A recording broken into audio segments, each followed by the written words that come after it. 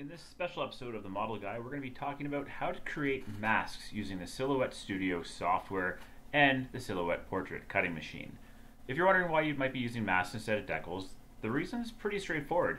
If you're painting your roundels on, you don't have to worry about trying to get them to sink into panel lines, worry about silvering, and all that fun stuff. You just have to worry about creating the masks. The best way to do this is create a set for yourself just to have on hand that you can just pop into Silhouette and cut as you needed. Now, maybe you've just purchased Silhouette and you don't actually know where to start. Let me walk you through the starts. The first thing you're going to want to do is download yourself some of the roundels you'll want to use. One of the most popular ones that people search for is United States Army Air Force roundel from World War II.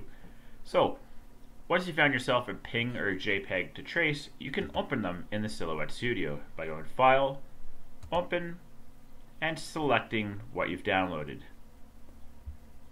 Please ignore all the Corsair references you may see here. Here we go. So, it's now opened that roundel and it's huge. That's okay, that's going to make it easier to work with. Now there's two ways that you can design this and trace it. The first is using the drawing tools, creating your circles, and then using your lines to trace the star, all that fun stuff. It can be very time consuming, but if you're someone that's a bit of a perfectionist and you want to avoid any of the soft outlines on the roundel you're about to trace, that's the way to do it. But if you're someone that's just looking to do this quick and dirty, the trace panel over here on the right is going to be your best friend. So, to change this from an image to something that the Silhouette understands and can cut, we need to create some cutting lines. And those are the fun red lines that will show up on the software here. So let's go to the trace panel, click it, and select the trace area. What this is going to do is highlight whatever you want to cut or turn into a template. So once I've drug this over and covered everything, I'm going to let go. And at first it's going to think that this is a solid image, which is fine depending on what you want to do, like letters, things like that. But I want the line separate inside here. So I'm going to go to the outline. And now it's going to find the edges where all the color transitions happen. And because I'm using Bandicam and Filmios at the same time, it's going to take a moment to do that. There we go. Now, after you have your image, you just hit trace, and voila, you have your template. Now, one of the things you'll need to do is resize this, and that's pretty straightforward. If you click on the image, you can just lock the ratio and then change it to whatever size you need. I just will usually use a micrometer and measure the decal on the sheet and then adjust the size as needed. So let's say I need 2 centimeters, I can just put in 2 centimeters. Hit enter, and there we go. Now, in order to actually cut this, let's make it a little bit bigger to work with here actually. Let's make it 4 centimeters. 4. So what I want to do is, instead of peeling all the backing out and having trouble, I'm just going to frame it with this rectangle and create a sort of locked area that I can peel the backing out of. And if you're a perfectionist, you can go to the arrow key, highlight all of this, and click the center button, and that will line everything up for you. Which is great if you're doing an RAF logo and building that from scratch, because you can just build a bunch of circles like this. Hold shift, shift, and shift. Whoop. And then again, highlight all of them. And if you know your sizes, you can just measure and punch those in. And again, click center. Boom. A rough RAF logo. Now, let's turn this into something we can cut. Let's say I'm doing 2 projects at once, so I'm going to cut all my decals at once just to save myself some time. Once I'm happy with everything, I'm going to go over to the Send tab. And over here on the left, we're going to see that my template's there ready to cut.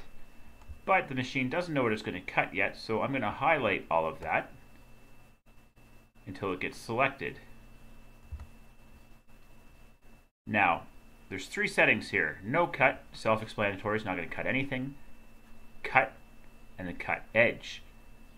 What the difference here is, if I click cut, it's going to cut right on that red line.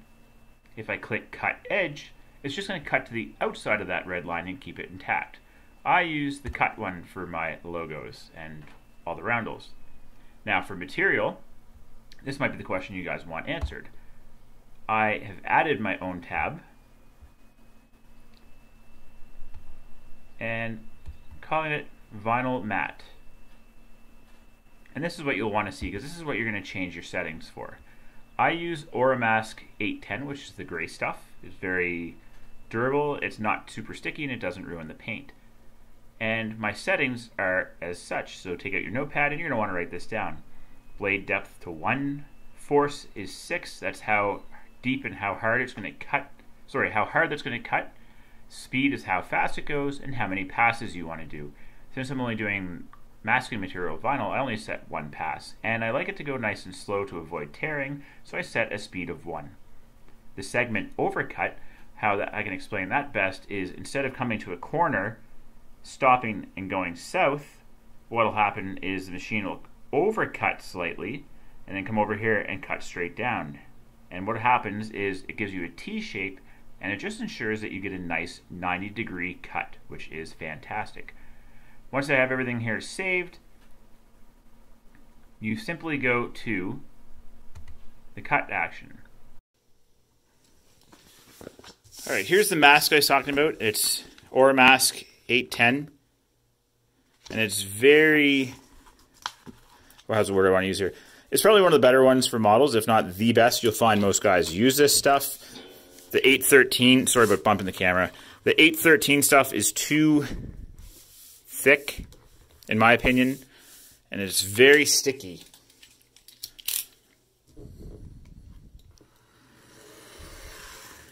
And you'll notice this isn't my model bench. I've actually gone over to my wife's table she uses for laying out her patterns, so I can have the room to do this.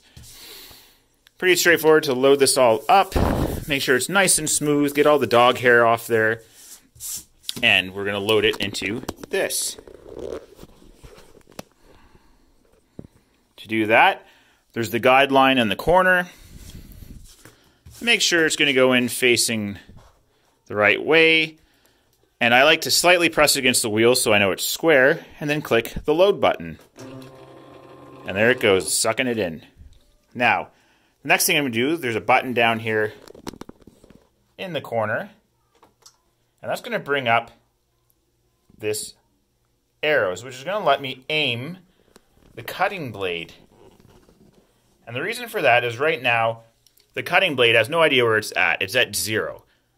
So we need to tell it where 0 actually is to start our cutting. Otherwise, it'll start cutting the pattern off the masking paper and you're going to waste your time. So by using up and down, left, right, I'm going to slowly feed that in, move the cutter so it knows that its starting point is going to be up here in the corner. And that is how you're going to save yourself some mask. Once everything's set, I'm going to hit the back button and it tells me it's ready. So now I'm going to go back to the computer, hit send, and the magic will start. Okay, there we go. Exit out. So now once everything's ready to go, you'll simply click send and you are going to start cutting. And away we go.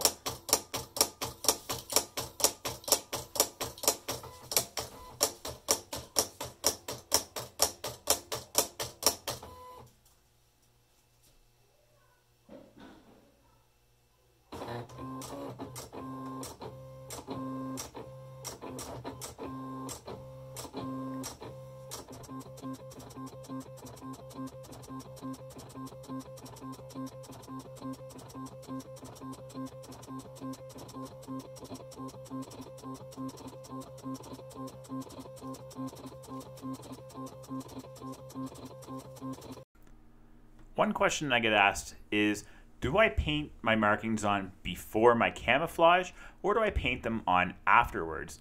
I don't think there's really a right or wrong way to do that. I prefer to paint the markings on first before my camouflage, and the reasoning for that is if I'm going to make any mistakes, it's going to be when I'm painting the markings. And rather than have to go in and fix camouflage, strip it, repaint all that stuff, it's a lot easier that if you've screwed up your markings, you just fire a coat of black primer over it and you start again. That easy. Now that you have your awesome masks cut and you're ready to use them, there's one little trick that I like to do, and it's to actually rub the vinyl on my forearm once or twice just to try to remove a little bit more of the stickiness of the vinyl. Now the 810 stuff is not very sticky to start with, but I have had it lift a little bit in the past. So just as a fail-safe, I put it on my forearm, lift it, put it on there again, lift it, and what's going to happen is that little bit of oil on your skin is going to make it a little less tacky, so that reduces the chance of lifting quite a bit. Once I've done that, I lay it in the area I want to put the marking. Anything like ailerons or little bumps on the fuselage, what I'll do is I'll just cut little slits next to it so it'll sit flush, and it's just an area that I'll have to come upwards and do a little bit of brush painting to touch up. Now that the masking is blocking the insignia blue underneath, I come in and paint the white star and bars on top, which is how it was done in World War II for the most part. And to make things interesting, I'm going to put in some layering. So rather than just use insignia white and insignia blue, I'm going to add some grays, some light gray, and some white underneath just to make it a little more interesting. And then if I want to afterwards, I can clean it up with some blend layers or make it even more gross with some oils. Once I'm happy with the markings, it's time to put the white parts for the star and bars in place and seal it up with some Mr. Masking fluid. That way nothing seeps underneath. And then I just put my paint on top. One thing to watch out for though is to make sure you're shooting straight at the masking vinyl and try not to come in at an angle because there is a possibility it may get underneath the vinyl. So make sure you're 90 degrees to it or shooting away from it. And once you're done with all your colors, this is the most exciting part when you get to peel the mask away and see how everything looks. That's going to be a wrap for this episode of The Model Guy. I hope you've enjoyed it, and I'd like to shout out to my patrons who continue to support me beyond the channel. Your support is greatly appreciated, and as a further thank you, all patrons are going to have access to all of the silhouette templates I create. They're going to be on Patreon, and just for the $1 a day, you can get on there and have access to them yourself, along with any resin stuff I design as well. This is The Model Guy, and I will see you next time.